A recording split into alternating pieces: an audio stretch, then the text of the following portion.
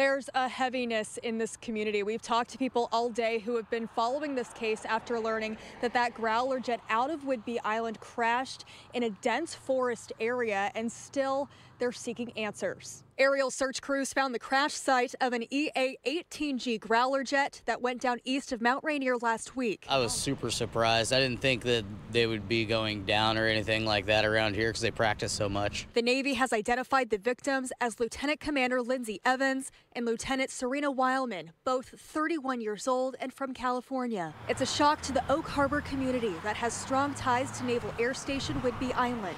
Probably keeps it going. It definitely provides a lot of jobs for people, and it's unfortunate. Evans was a naval flight officer and part of the historic all-female Super Bowl flyover in 2023 to celebrate women in the Navy. Here she is preparing for that big moment and meeting kids at a community event. Wileman was a naval aviator. They had recently returned from a 9-month deployment on the Red Sea with the Electronic Attack Squadron 130, or the Zappers. In a statement, a spokesperson with the NAS declined an interview, adding that the squadron and their wing are focused on supporting one another at this time. Former Naval Flight Officer Bob Eccles responds to the search and rescue mission changing to a recovery operation. When you hear that the aviators are lost, you know, it's a recovery effort now.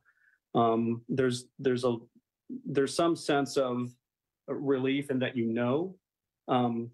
But it just confirms what you probably don't want to hear. And in a statement, the women's colleagues go on to describe them as role models, trailblazers, and people who influenced others on the flight deck and beyond. You can read the full statement. We've posted it to our website, KOMOnews.com. Reporting on Whidbey Island, Jackie Kent, KOMO News.